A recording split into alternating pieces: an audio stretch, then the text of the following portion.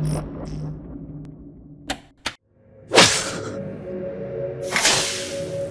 ladies and gentlemen, put your hands together for Mr. Marky Ramone.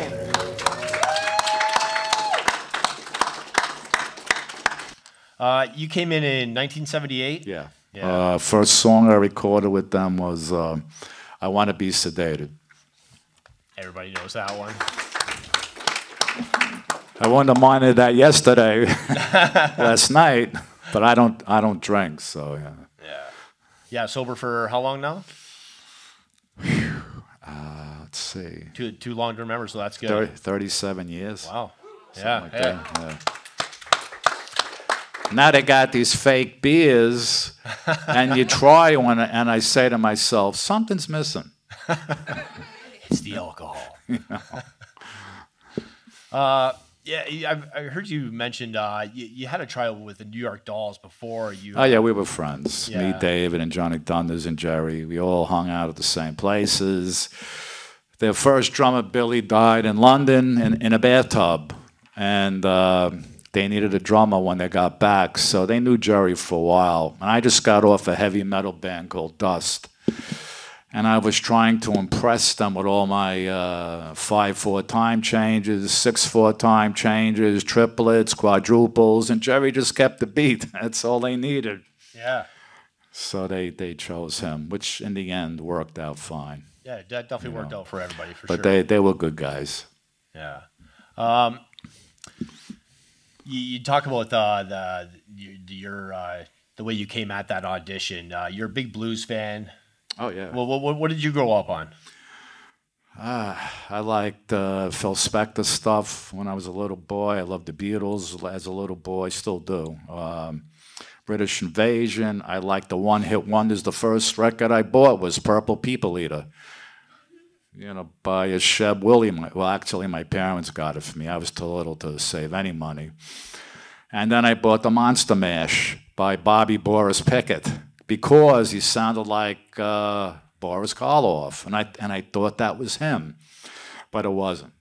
But it was great. And then as I moved on, I started listening to The Who, you know, the usual stuff. Yeah. You know. How early did you find the drums? Growing up in Brooklyn in the 60s? 70s. 70s, yeah. 70s, yeah. How was that?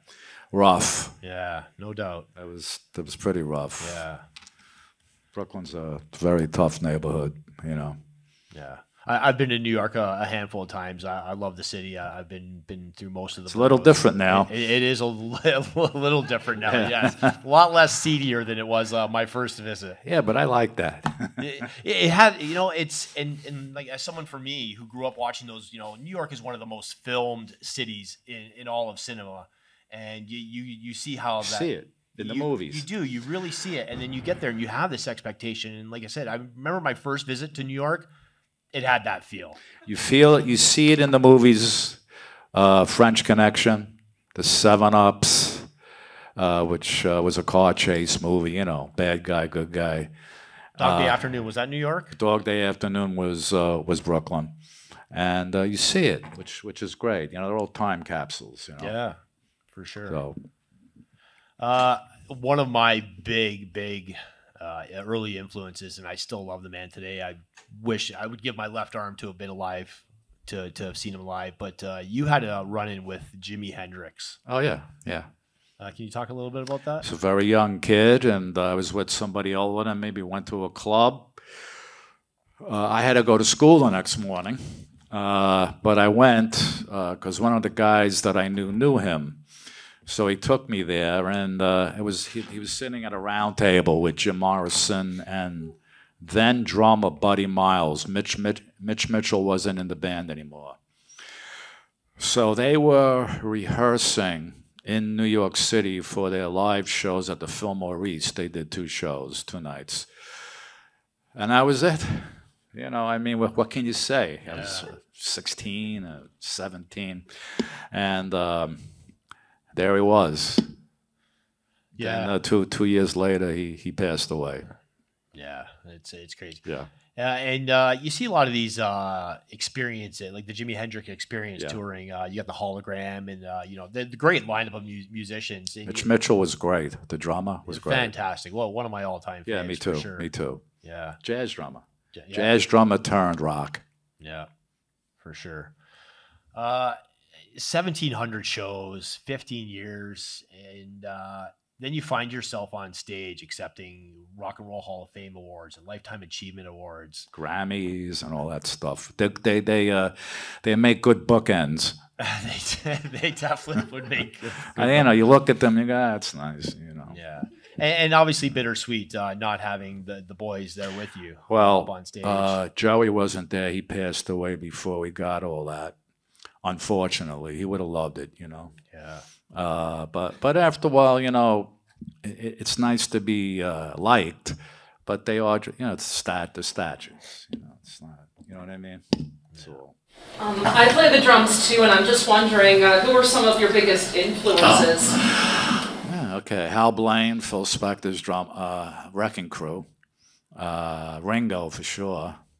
He to me as a little boy, he was very animated, like a cartoon. That's why I didn't throw them. I put away all my tanks, helicopters, and soldiers, and I started listening to the Beatles.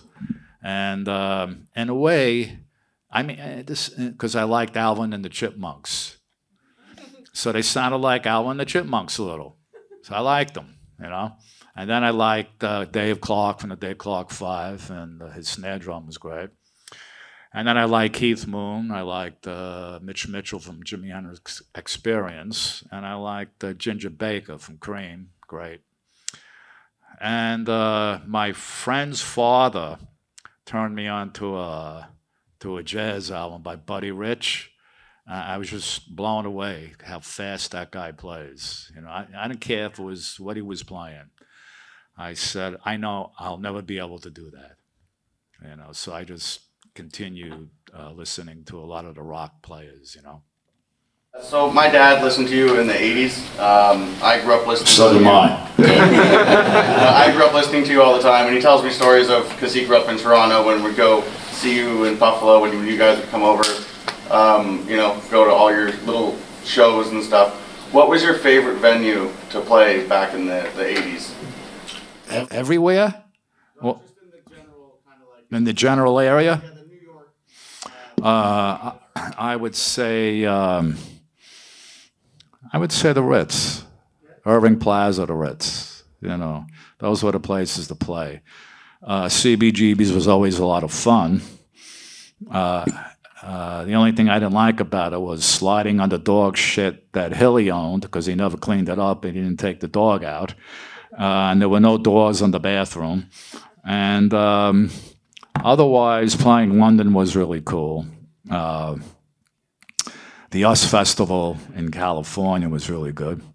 So, they were all basically fun to play, And to me, they were all basically the same, Yeah, when you look out into that crowd, it's crazy. Like we see videos of these huge festivals in like South America and stuff, and the crowds are just insane. Insane.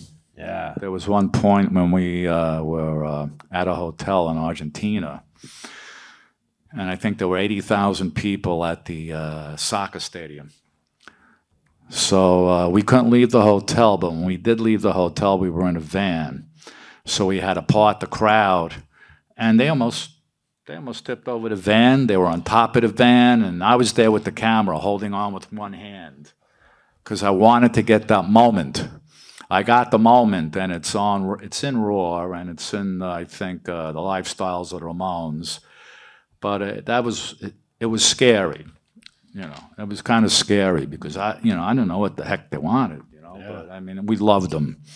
And talk about a hard day's night, that's what it was, times 10. Yeah, for sure. You've done everything. Like, I mean, you've toured, you've been involved in making film. You guys were on freaking Scooby-Doo. And The Simpsons. And The Simpsons. Well, yeah, like that's when you know you made to it. be Simpsonized. I was just gonna say, to be Simpsonized, that's when you know. What was that like? Did you voiced your Well, character? yeah, Matt's a fan. We were in New York City, in a studio.